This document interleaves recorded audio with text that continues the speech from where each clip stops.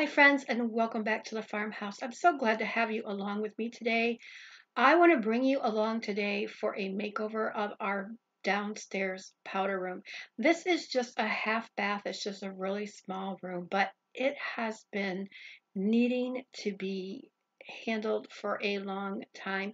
I've wanted to redo this room for over 3 years, and things just happen. You know how that is. It's just life, but I had the opportunity to knock this out in a couple days, and so I went ahead and did it. Now, here we are.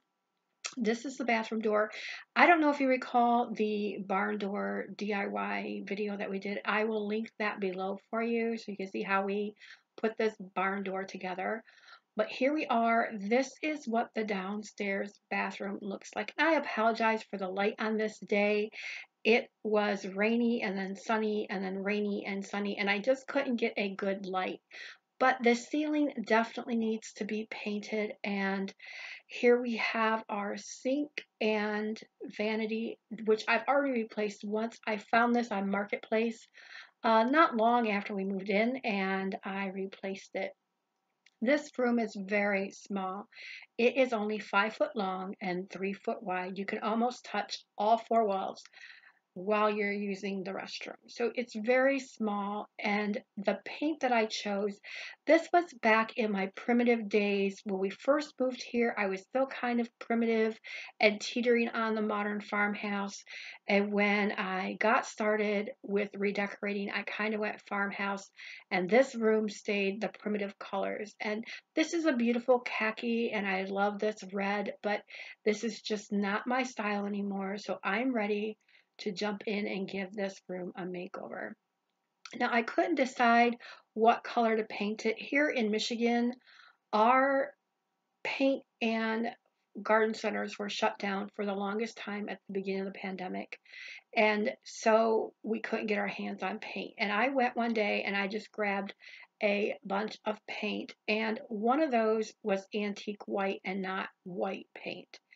So I have this gallon of antique white. Now here is the back side of the door that never got painted because I knew it was going to get made over, and I didn't want to paint it before I knew what I was going to do with the room. But one of those gallons of paint was antique white, and I didn't know if I wanted this room bright white like the rest of the rooms, or if I wanted it to be a different color.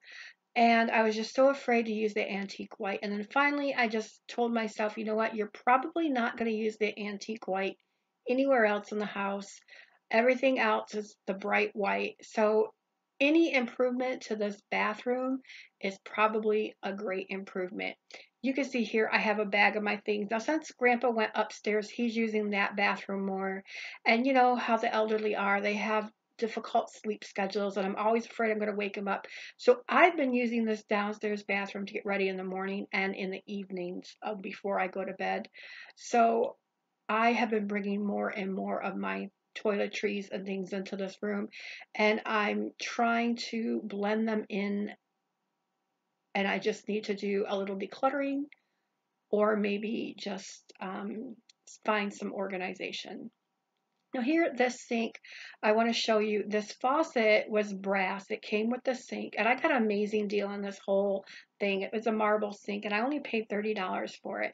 But I didn't like the brass, so I went ahead and spray painted it. The trouble is that the faucets sit so close together, you have to use like a toothbrush to get in there and get everything out. And the top doesn't move. Now, we have a great big metal dish because we have great big dogs, and we use the sink because the bowl fits in there perfect. And I like to turn the nozzle to get the bowl back out because you kind of have to spill the water to get it out. But anyway, here is the before, and we're going to jump in and get started on getting this bathroom made over. I'm just going to start this off like I start off every project. I'm going to clear my space. Now, the soaps and my toiletries that I'm going to use every day, I'm just going to leave the soaps right here on the windowsill, and then my toiletries I have in this basket that I can take in and out and have them close by, but all together. I'm just going to strip the room of everything so I can paint, and you can see my paint samples there on the wall already. I was testing out the colors, but I want to reuse as much as I can in the space, because now that it's been 3 years and it was just a spur of the moment decision, I was sitting here one day, I'm like, oh, I just want to do that bathroom today. And so I don't have a budget for this, and I want to use as much as I can. I'm going to take these lights down and wash them. I want to do something different with the entire light fixture. And these, when I painted before, somehow I got paint on them, and I want to get that paint off. And actually something happens when we try to clean them up later in the video, and it worked out for the best, so I'm not upset. You'll just have to stay and see what happens to this one.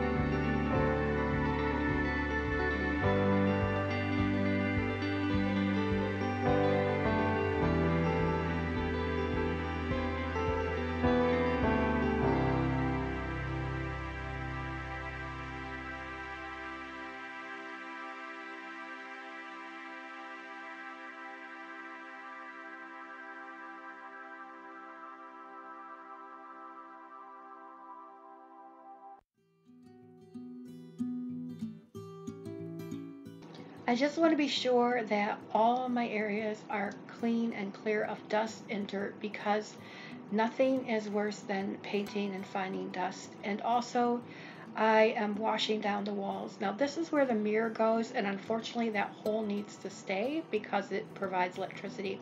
But this light fixture is brushed oil bronze. We got a steal on it at the resale shop. It was brand new and we got it for $20. But I have this nickel paint, and I have the window open and the fan on, and I'm just going to hit this a few times. Now I'm closing the door, and I ended up with no fumes in the house, but I'm ready to start painting the ceiling. Now I'm using this Color Place satin pre-mixed paint from Walmart in white. Like I said, I went into Walmart. It's when I could get in there, and I grabbed 5 or 6 gallons of white paint.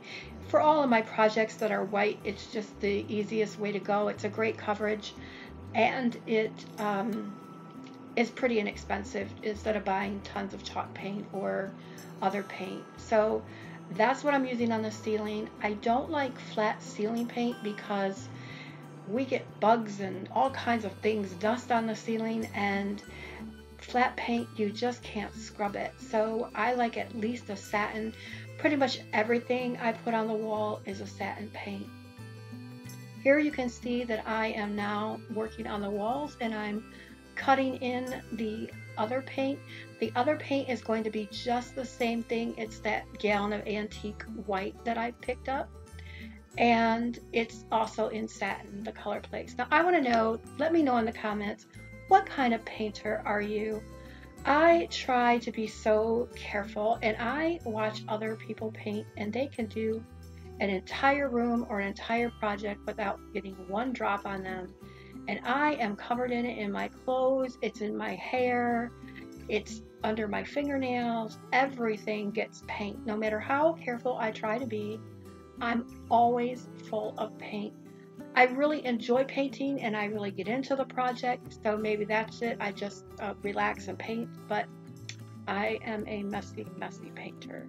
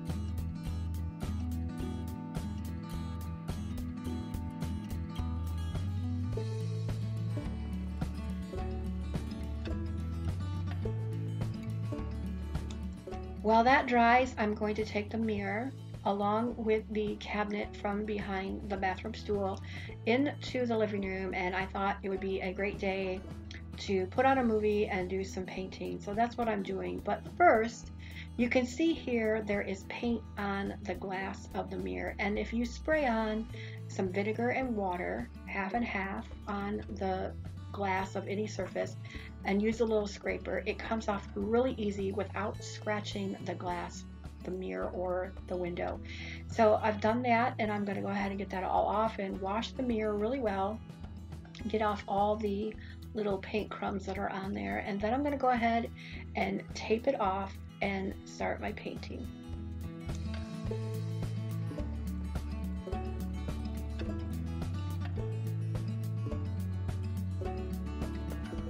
For these things, I'm using Valspar from Lowe's. Wedding Mint is the color. It is a really soft, cottagey, country green, and it is also in satin.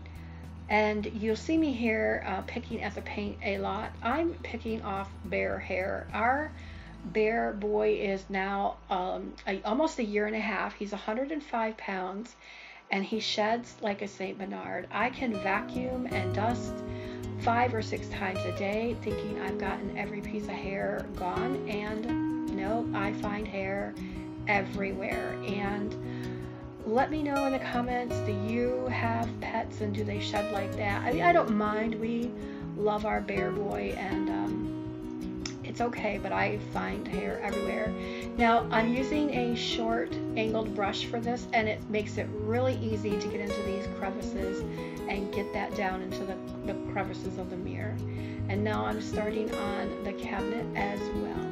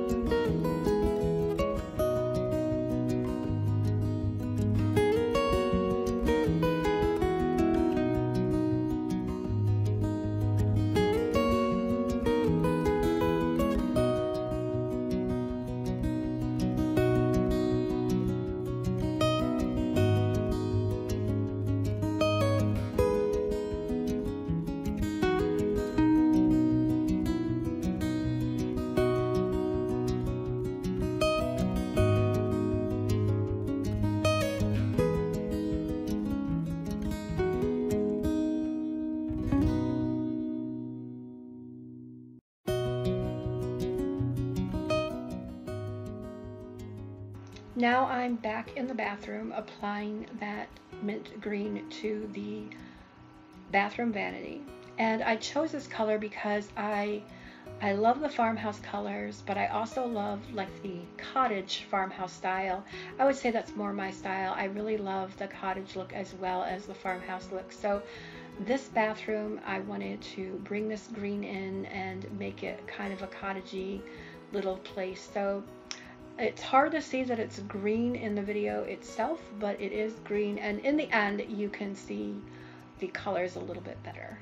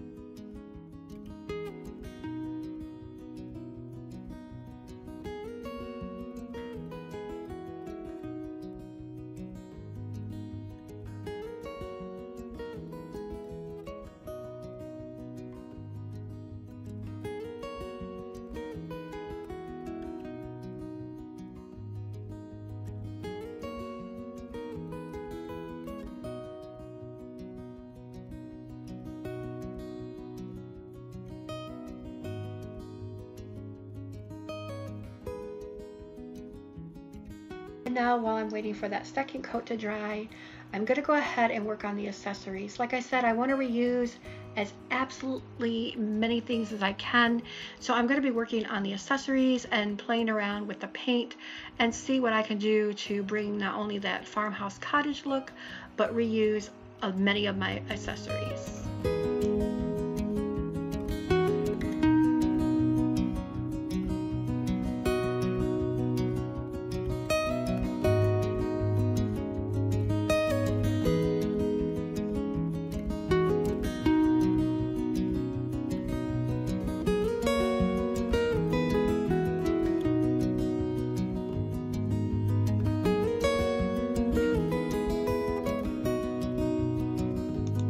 While those things are drying, it's time to put some paint on the trim work. I'm going to use that same pre-mixed white from Walmart, the color placed in satin, for the trim and the baseboards. So the walls are antique white and the trim is just plain white.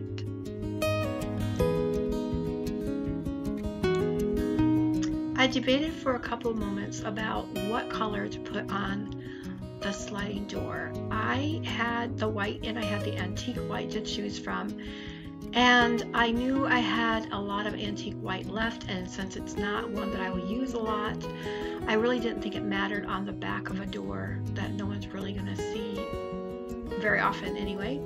And so I went ahead and put the antique white on the back of the door. It turned out really well. Let me know in the comments what you think. I'm really surprised at the fact that with the white and the antique white, I thought there was going to be a huge difference, and I thought the antique white would be like the country cream. It would be just so yellowy, and I was really afraid to use it. But in the end, you can barely tell the two colors apart, the white and the antique white. So I'm very happy. Now, I'm ready to put everything back in the bathroom, and this shelf I just spray painted with Rust-Oleum in French cream, and I go back before the end and I do put paint on the screws that I did put in, so you really can't see the screws. I'm hanging up my giant clothespin for my towel holder. Let me know in the comments too, do you like to decorate with unique things? Like, this isn't really a towel holder obviously, but I thought it was really cute and I really liked it. Now I want to tell you a story about the lights. We took acetone to the light to get the paint off, and it actually took off that cream coloring, and they turned out clear, the shades did. And so I did look at Lowe's, I'm not gonna lie, I did look when I started this project about buying new ones, but I didn't have to. Here I have just a piece of old bleached drop cloth. This is just a regular old drop cloth, and I like to use drop cloth for projects, and I'm gonna sew a curtain with this. Now, I'm not a great seamstress. My sister is an amazing seamstress, and she got all the seamstress talent in our family, but I do pretty good with curtains and throw pillow covers, and that's about the end of my expertise, but I'm gonna go ahead and make a throw pillow cover. Let's take a moment and look at the before picture.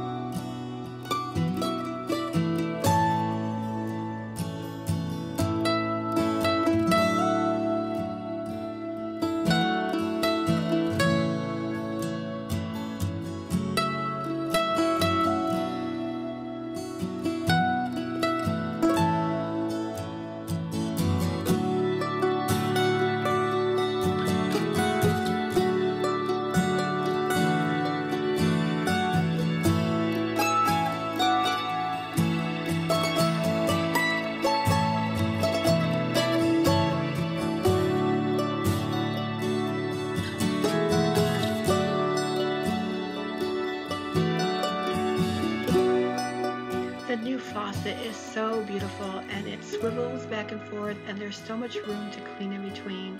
And look at how this door turned out. It almost makes me want to paint the black side this color as well. I really love that it turned out like this. It's a rich and creamy color.